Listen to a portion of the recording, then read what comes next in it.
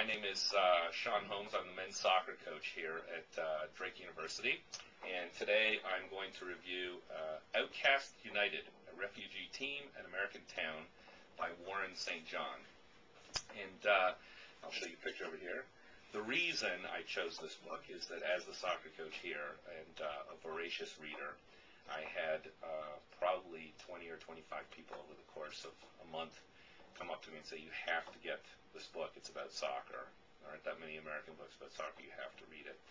So when I found it at my local bookstore, there you go. They've got a picture of the soccer team right on there confirming that it is indeed a soccer book. And in fact, the British version of this book has a lone African boy wandering a field with a soccer ball to reinforce the fact that it's a soccer book. And I sat down to read it. I finished it in a couple of days. And the reason I chose it today is that, in fact, it is not a soccer book. It's really much more a story about integration of immigrants. Myself, being a Canadian, I'm true to my heart. A story about a small group of Africans, Asians, kids from all over the world who show up in a suburban town outside of Atlanta, and a American-educated Jordanian woman brings the community together and tries to create a soccer team.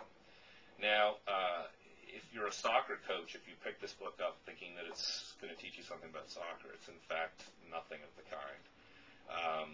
Most of the methodology and most of the psychology that the coach uses is rustic at best and probably wouldn't be approved by any coaching instructor.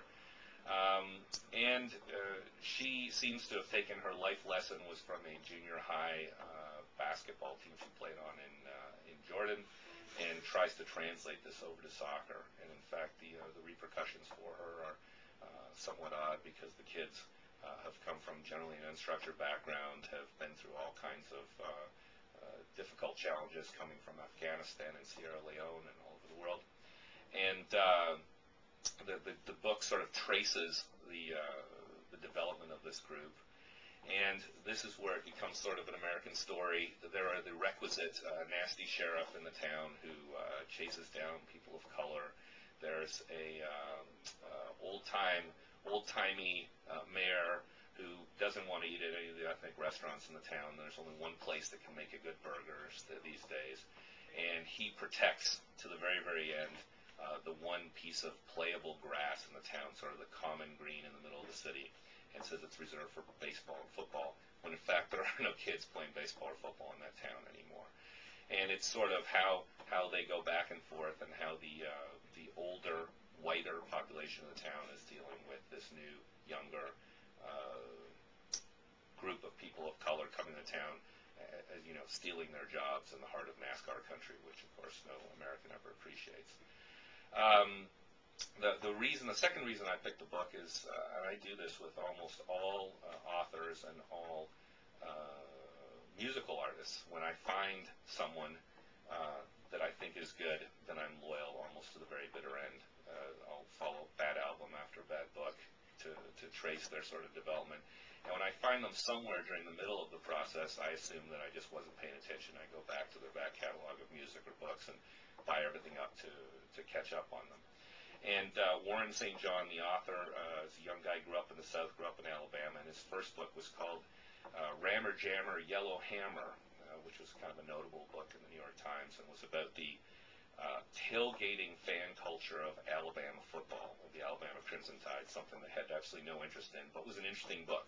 So I thought he might convey some of this, some of the culture, the interaction, the battle of cultures that happens in this town. It was a good book, but not a great book. Somewhere I saw it reviewed as a 5-star book, and I can't give it a 5-star. But it's an interesting story. What left me kind of empty and disappointed was that the star of the book, the protagonist, is Luma Moufle, the Jordanian woman who's the coach. And as the book progresses, she goes from she goes bankrupt running her own cafe.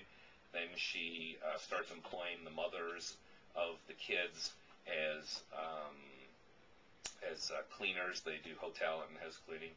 And all along, there's almost nothing about her personal life. The book is about her, yet it's not about her.